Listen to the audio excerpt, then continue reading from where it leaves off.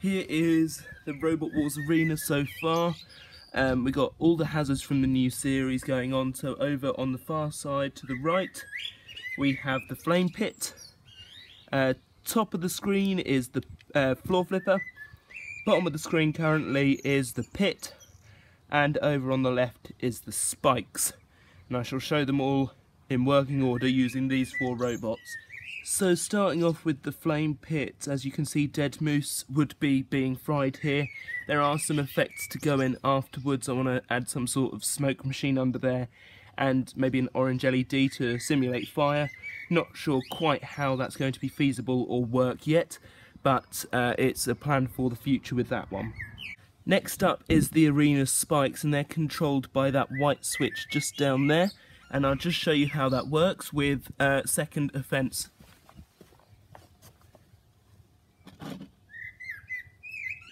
As you can see, these spikes come out of the ground with this coming down, them going up, and second offence is pinned for attacks from any side. It is actually quite well stuck there. Then it comes down like that, and they can get away again, like so. Next up, Dan Tomke is on the floor flipper, and I shall just show you how that works. It's all to do with that white switch again.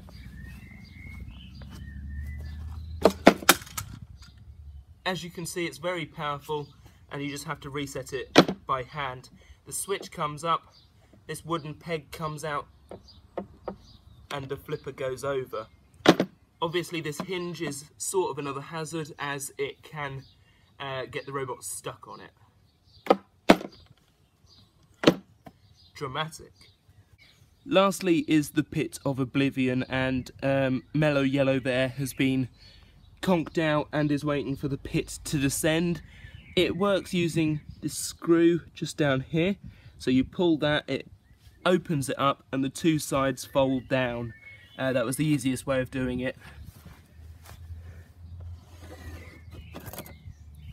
As you can see, they both fall down at the same time, the trapdoors, and it's not overly deep, but that does mean it's easier for resetting.